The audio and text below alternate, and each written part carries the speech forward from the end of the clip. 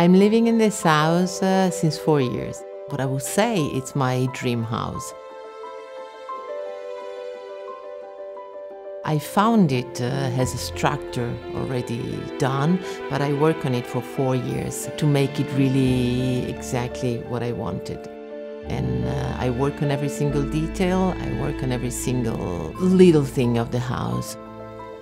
I wanted my home to be the family space, so that everybody in my family, my enlarged family, could find space and could meet and could be the reunion place.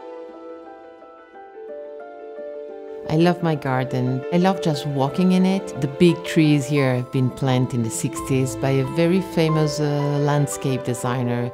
And depending on season, I do various activities, just checking the plant, checking the flowers, or picking up mushroom. I'm very lucky. And I do have fresh mushroom, good mushroom growing. I'm really a flea market, a junk market freak. I know every single second-hand store in Milan.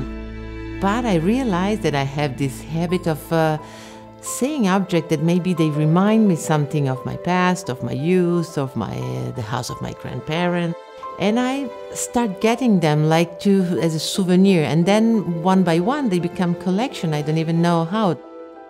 Sometimes people ask, how is it to work with a family and to do business in a family? Of course, this is the only way I know how to do it. For the past 30 years, I think I always spoke with we. I never spoke with I. In fact, I gave priority many times to the family, and I'm very happy that I did that.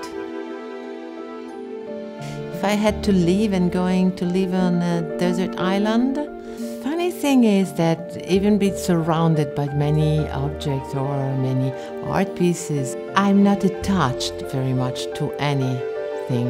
So I know that I could live without anything and start to make new collection of shells or of other things on every single beach, on every single woods.